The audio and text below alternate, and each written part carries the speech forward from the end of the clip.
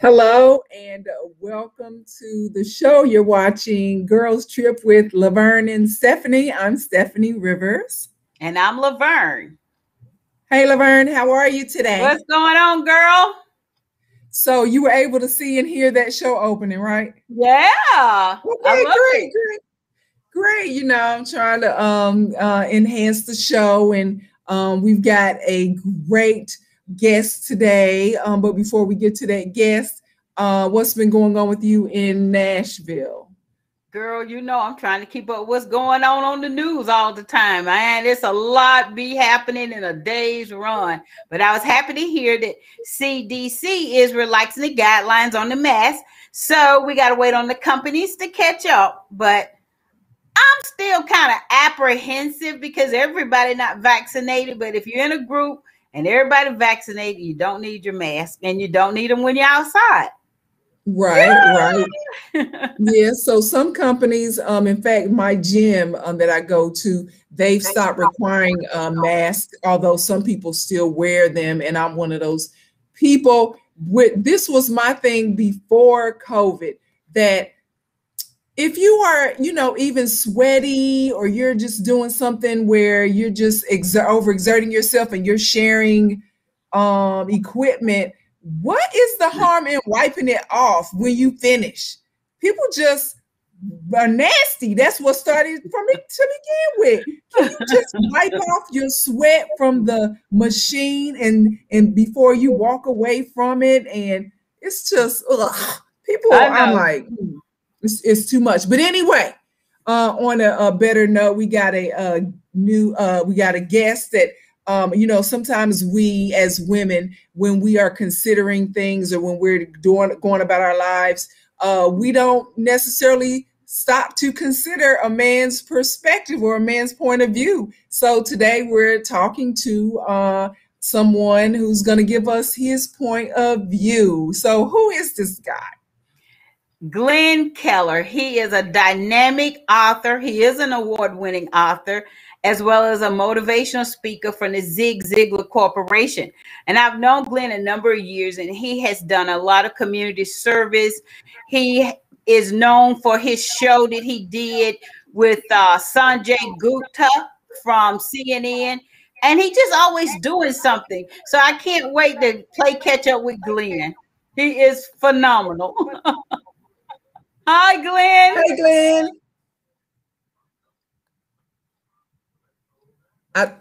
Okay, his voice is not. I don't hear his voice. You got to turn up his audio. Nope. Don't hear it. Now I hear it. I heard a beat. I heard something. Try again, Glenn. Okay, well, when we were practicing minutes ago, we heard you. Now all of a sudden we can't. I'm not sure why. What did you do since we went live? Because we heard you. His audio is up on our end, so cut off and cut on, whatever it is. Cut off something and cut it back. Yeah.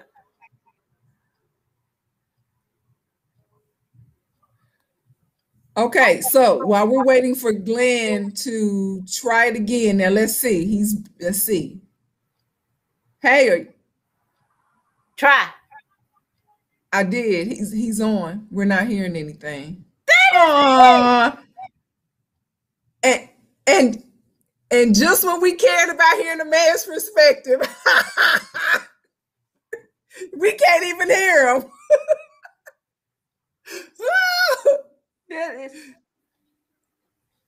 Well, we're gonna have to sign. That's crazy. Do you know how to do sign language? So while Glenn tries to work on his audio, so you were, I know watching, we were talking about a show, and I don't know if we want to mention it or we can, but speaking of doing things for your improvement in life, your lot in life, we were talking about, there's such a thing as a girl code. One of the things that is just universal, I think is innate, is that as friends or as associates in the same circle, would it be okay if you dated your friends or somebody who's in your circle? Would that be okay for you to date her ex? That's like me dating somebody who you used to date, LaVerne, or me dating your ex-husband. That's not something that I would do, because I have mixed feelings about it. I do, because I wouldn't date your man on purpose, or if I know him and we have run in the same circle. But my mixed feeling about it is sometimes people do meet in the same circle and end up together. But I would avoid it. I don't care if he is fine. I don't care if he's rich. I don't care. It's, to me, the value of friendships are more important than a booty call. Now, I'm just saying from my perspective on that. And you said something that's true. It's universal. Women want to marry up. That is, it's just we were taught to, you marry a man that can provide. Now, we know some women taking it to the extreme, and we do know some men take it to extreme. You got 70-year-old men want a 20-year-old woman, but I think it really comes down to what do the person want for their lives. And anyway, people just, but most of the time now, it's a negotiation. It's a business. It's what can you provide for me versus what can I provide for you. The cookie store is open if you can buy the cookies. Yeah, and again, we're still waiting for Glenn to get his signal together, and then hopefully we could ask him, how do guys feel about this? Yeah, because this is a different era now. So let me see if I can text him and see if he can hear us versus to see what the problem with his. Okay, so now he's back on a different, let me see if I can bring him in. Hold on.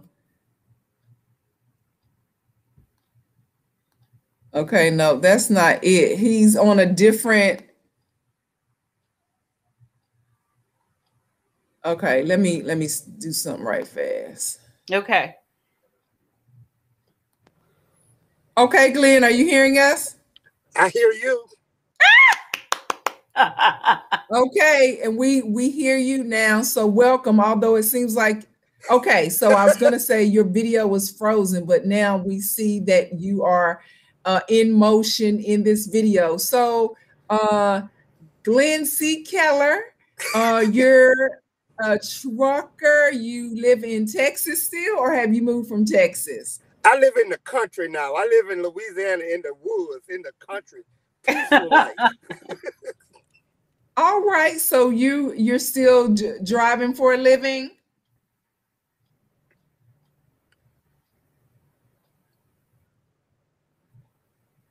Okay, so now we're getting kind of a delayed audio, but LaVerne, go ahead and reintroduce Glenn, and hopefully we can keep him here for a significant amount of time. Yes, I told Glenn 28 minutes, maybe 30, but nevertheless, because he is on the road. But Glenn is an award-winning author, a motivational speaker for Zig Ziglar Corporation. He's a humanitarian. He is a dynamic personality, very articulate. And I told him many years ago, you need to be a voiceover artist because you have just a great voice. But I've known him a number of years, and he's very talented. I followed him when he was chosen for Sanjay Gupta's Fit Nation. I think that's what it's called. And I'll let him share more about it, but it was just a great journey. that I've been able to follow Glenn off and on for a number of years now. So Glenn, tell us more. Wow, you guys are just too awesome, too kind. But I love y'all to death, and I'm glad to be here. It has been quite a journey.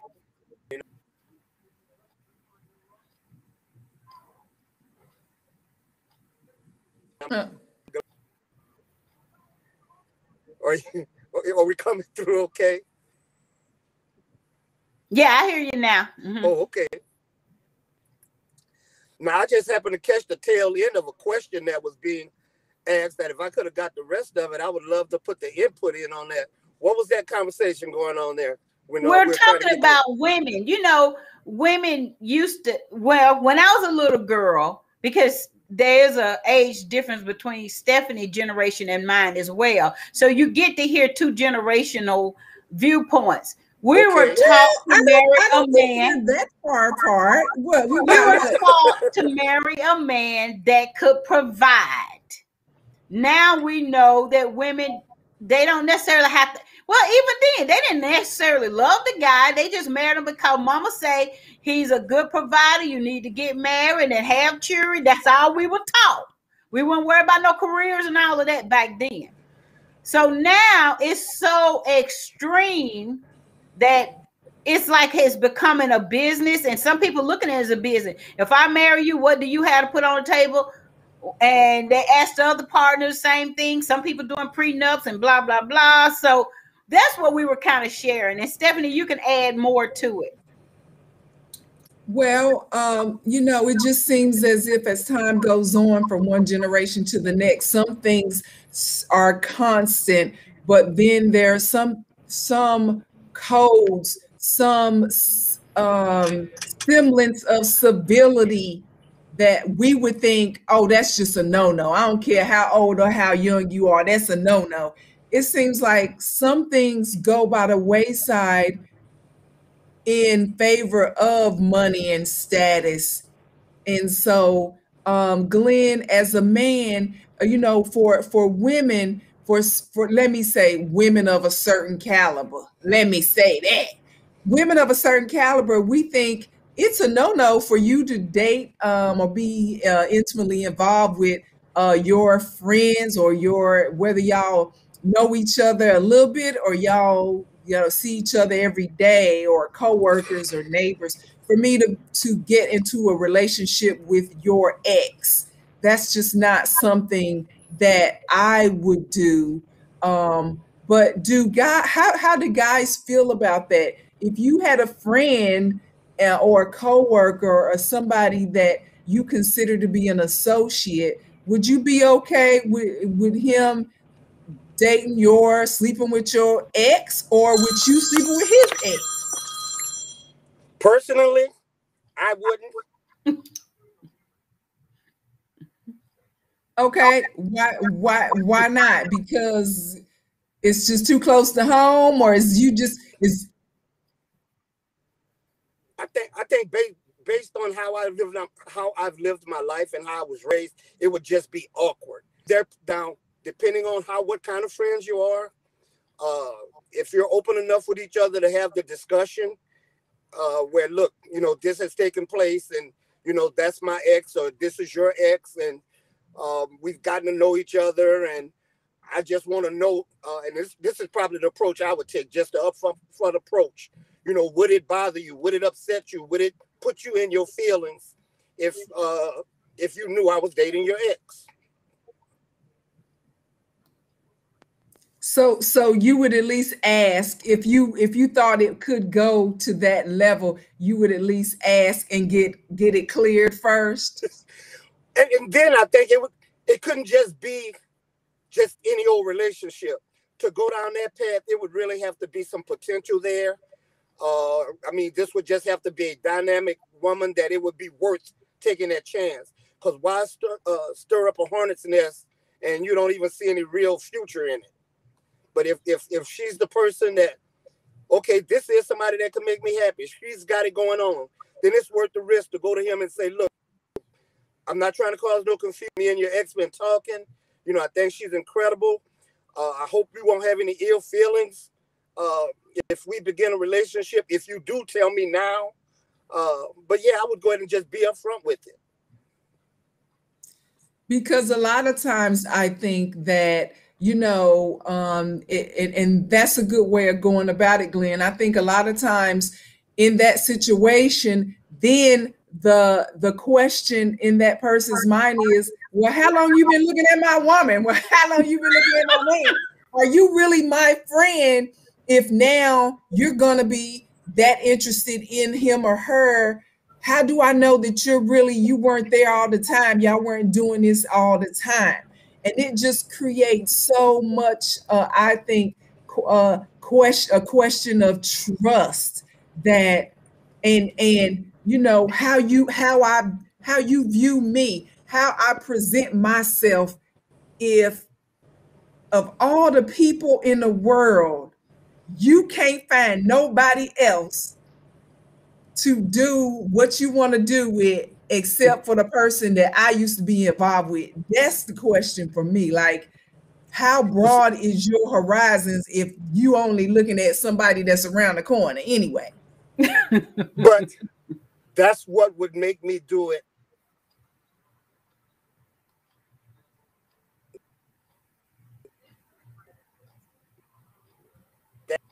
Oh, I think he's frozen again. Wait, that's exactly why I would do it the way that I. Can you hear me now? Yes, I'm frozen. Keep going. Okay, the reason that I would go to him, the reason I would approach him man to man and say, look, this is the deal. I think it presents an image of being open and out front.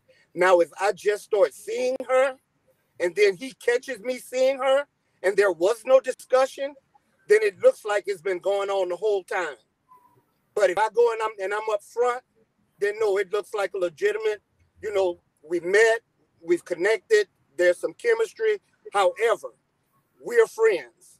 And and as a matter of fact, if this is going to cause an issue, you know, especially if we're co-workers or something, if this is going to cause an issue with you, then we possibly need to rethink this, because relationships are hard enough without dealing with other conflict. I agree.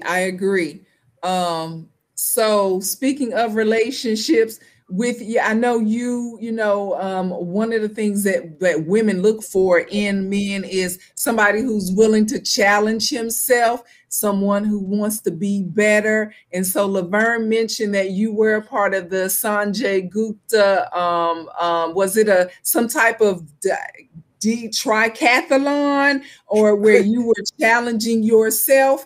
And then most recently you took a public speaking course to increase your skill set. Talk to us about that.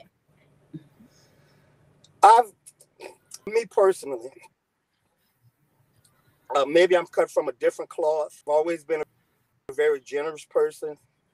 Love has always been at the top of my list. Unfortunately, it's been very elusive for me. I only know how to be one way, and that's somebody. I would try to treat somebody the way that I wanted to be treated. However, based on my own personal experience, and I'm gonna just have to put this out here. I mean, I've actually gotten married 5 times, and the 5th one I married twice, and I don't know if people are marrying for love anymore. Yeah. I really don't. That's what I was saying earlier. Because I mean, I've come in and laid it all on the table every time, and every time it ended in some demise. You know, but I read something. It was an equation, and I thought maybe I fell into that equation, and the equation was this: too much plus too soon plus too freely equals disaster. Mm. You said too much plus too soon plus too much what? Too much plus too soon equals disaster. Plus too freely. Too soon, too much, too soon, too freely equals disaster. Because, okay. because you showed a person your hand before you showed them your heart. And they like more what's in your hand than they do what's in your heart. That do happen. And by the time you find that out, you've already strolled down that aisle. You've already shared your till death do us part. But then when the money ain't right, this is death and we're about to part. So then that speaks to, like you just said, moving too fast, whether you think it's too fast or not. So 5 times, Glenn, I had no idea you had been you had married 5 times. So what would you do differently with the next potential Mrs. Keller? How do you know? Because that's the thing with love. When you're in it, you think you know, like this is the person. You're like, thank you, God. But at some point, when it goes sour, you're like, I thought I knew, and I realized I didn't know nothing. But you try to move differently later in, if it ever comes up again, if you don't swear I've loved forever. So what is it that you would do differently? And I guess that's a question that we all could answer. And so to give myself time to think about what would I do differently if I decided I wanted to, because I've been married one time and divorced once. And he was a good guy, and we were good together. It was just issues that I just felt like weren't going to get better. I was married for 10 years. And so I've been divorced longer than I was married. And so looking back, just what would I do differently? I'm going to give myself time to answer that. And we're going to throw it to you, Glenn, but especially somebody who's married 5 times. What would it be that you would do differently if you could? And then LaVerne, you get ready because we're coming to you. Yeah, but what make you think I'll do it again? But So you don't think you would get married again? That's not however. Although that's not my mindset, I'm going to interject a little something that I think coincides with what we're talking about here. And it's going to preface what I'm about to say. In our communities, mental health is taboo. If you're talking to a therapist or a counselor, people think you're crazy because you go talk to somebody. But I have a therapist, and we talk every 2 weeks. And he shared something with me that I'll never forget. And this will be something that if it were to happen again, that it would definitely be used. And as quick as I could share this, he's very illustrative, but he's awesome at what he does. He got up and drew a little road on the whiteboard, a little crooked road, then he drew a little bridge, and then he drew some more road. And he said, Glenn, at the beginning of this road is where 2 people meet. And we're going to assume that they're Christian people and there's no sex involved. So he said, at the beginning of this road is where 2 people meet. And the whole first portion of this road is discernment. Him discerning her, her discerning him. What are your views on money? What are your views on children? What are your Christian views? These are all the things that you're discussing in the first portion of this road. Anything that you think you need to know about this person or you want them to know about, that's what the first part of the road is. Discernment, discernment, discernment. And then he said that based on his analogy and based on what he was telling me, you come to a juncture in the road where you would think a grown man and a grown woman, when they reach this point in the road, that they're able to say to each other, based on everything that we've learned, based on everything that we've discerned, do we continue down this path? Or do we just say, thank you for a nice time, but I just don't think this is for us? My therapist happens to be Caucasian, white, whatever. I interjected and told him that I thought what he was saying had a cultural twist to it. And everybody may not see it this way, but this is how I've seen it in my 60 years. Whereas they were able to do some discernment and decide that, okay, no, we wouldn't be a good married couple and walk away.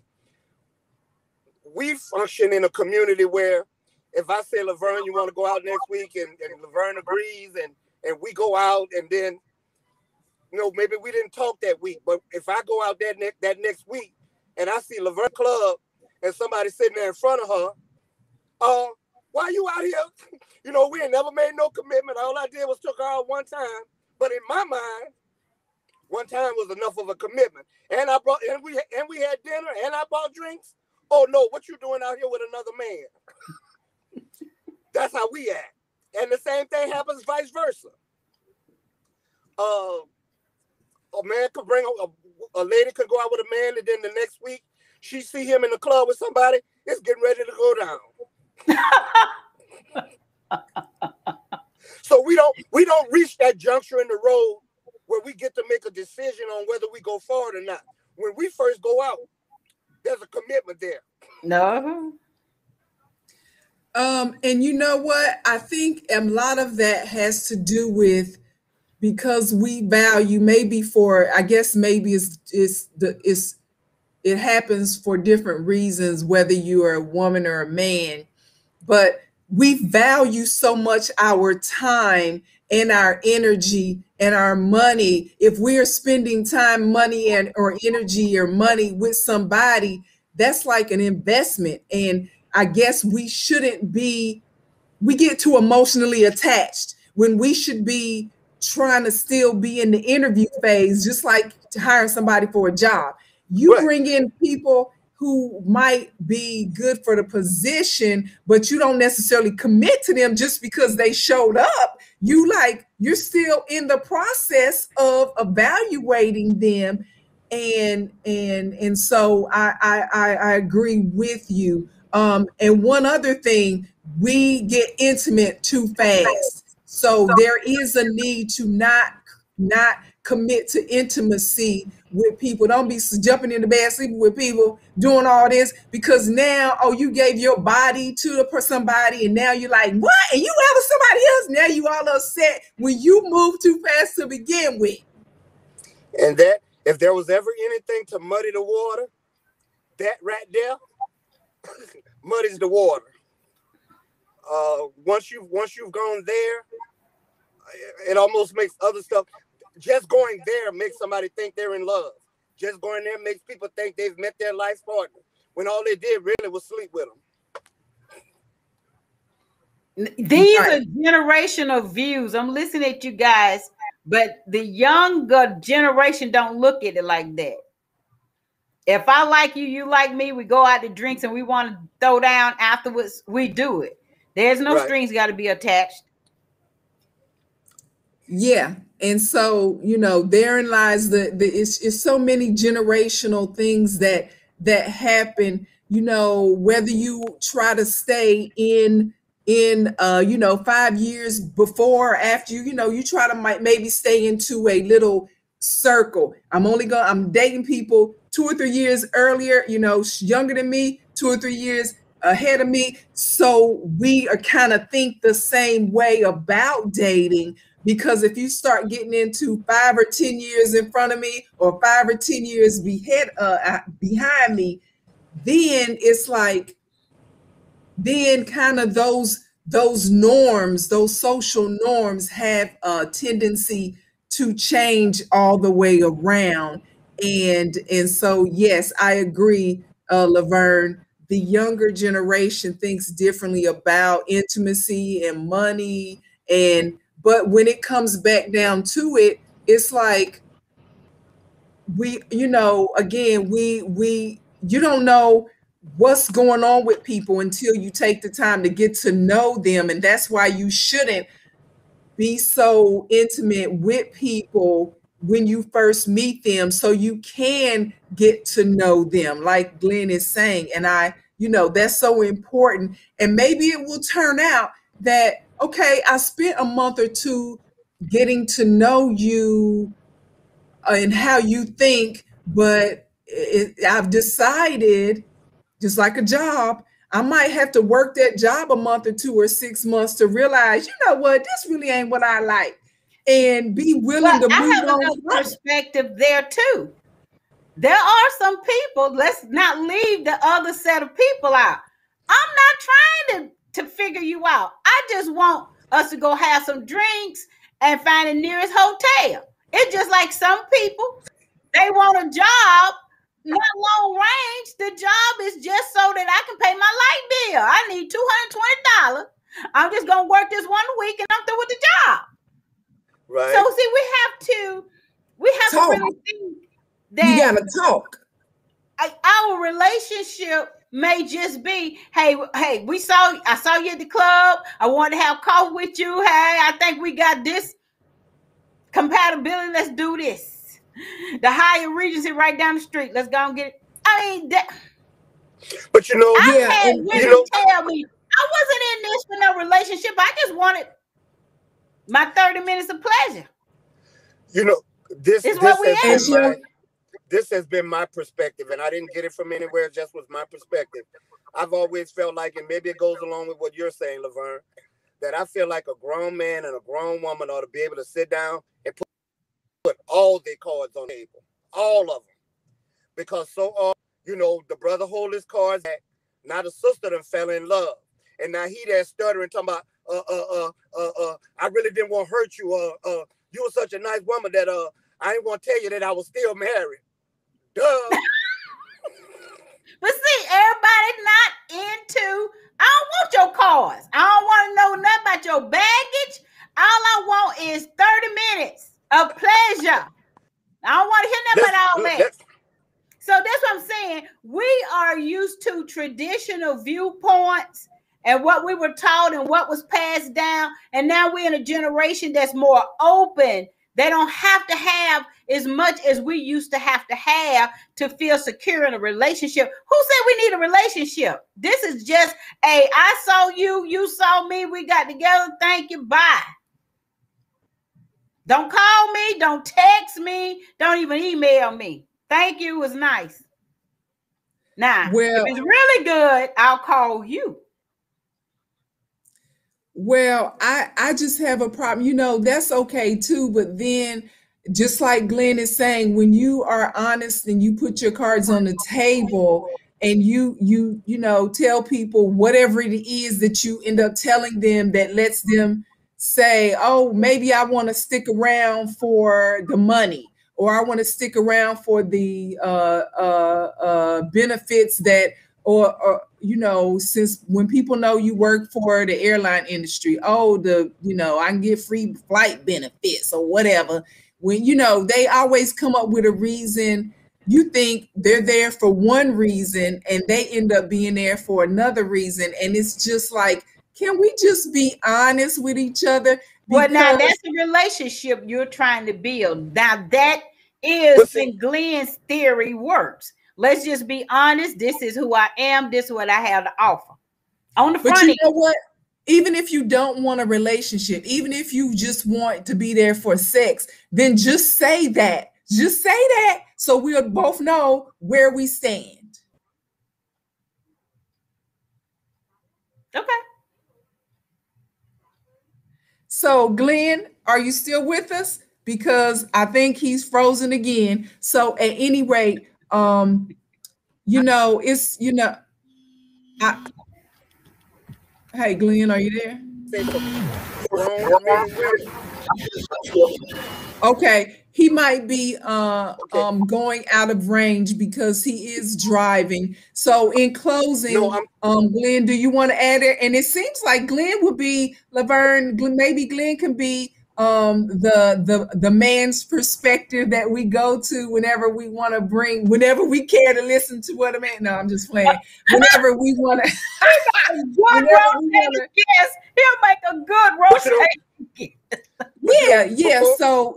So, Glenn, I know you said that you wouldn't, you know, that, but of course that, you know, we all want to be loved. In fact, a friend of mine sent me something earlier. It was in essence, he was talking about the need for hugs. We all want to be loved. We all want to be cared for and feel validated and valued. So, what, you know, in closing, because we know you are traveling, do you want to be our man's perspective guru on girls trip. Whenever we once a month, maybe we can have you on to talk about, or once every month and a half, we'll come talk to Glenn's perspective on what's going on with men. How about that? If you think I have some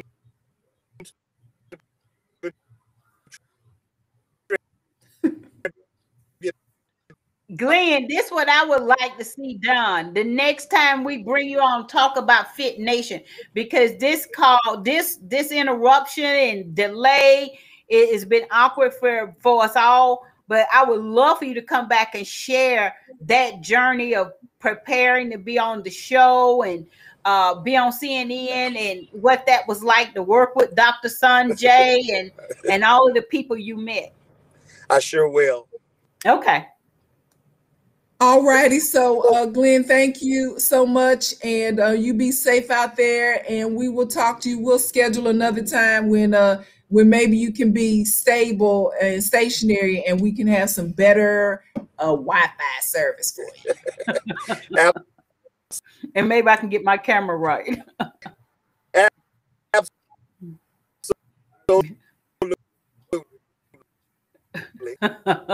All right. Okay. Okay. So it was great because it seems like he has great feedback, and so that would be great for us to try to have Glenn on and talk about that. Because LaVerne, one of the things that I also think is important, and Glenn hit on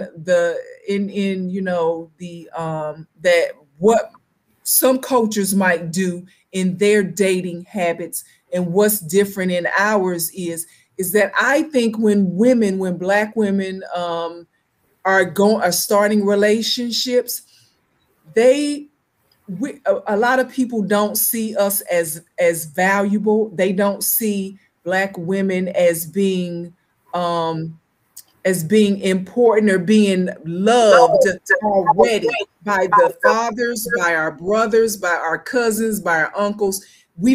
So when we present ourselves in a relationship, we end up being the only people that man meets. And I'm talking about a traditional heterosexual relationship. Okay, that's what I'm talking about. We present ourselves with a whole bunch of women behind us, or a whole bunch of aunties and cousins and sisters. Where are the men who will step up to the man who's supposed to be interested in you and say, if you hurt her, you're going to have to face me? And that lets a man who the prospect know, okay, I'm going to be dealing with some issues if I hurt this woman. And and that lets him know he's gotta act right. He's gotta know that somebody else values this woman, as opposed to it's a bunch of women coming on behalf of this other woman, and there's no men and there's no fear of hurting her. Do you understand what I'm saying? Yes, but if you look at the family dynamics and single parent statistics, you understand why you don't see as many men in families, like certain cultures where men are dominating the women, whereas the American culture is mostly women. Right. And I get it, but we need to change it, because it doesn't have to be my father. It could be my grandfather. It could be my uncle. It could be my cousin. It could be my brother. Some men have to show up in our lives, and we have to require certain things of the men who come to our lives, and not be so in a position where, oh, I need the man. I need you to cover me, because I already got cover. You see what I'm saying? I already got men in my life who value me. So if you want to come into my sphere, you need to come with something and know that you're stepping into, or you want to be in a circle where I am already valued and that you're not the only person who's going to value me. And that's important. So it doesn't necessarily have to be my father. It just needs to be somebody who shows value for me. And that's the thing that I see is a problem. That's why things happen to us, not all the time. And I'm not trying to blame anybody. I'm saying if somebody shows value, if somebody comes into a situation and there's value in the situation they're coming into, they're going to act differently than if they think they're bringing all the money, if they're bringing all the validity, if they're bringing all the value, then they come with some swagger that they wouldn't come if there's already a man that's saying, look, bruh, you're not going to do certain things to this woman because we love her and she's already protected.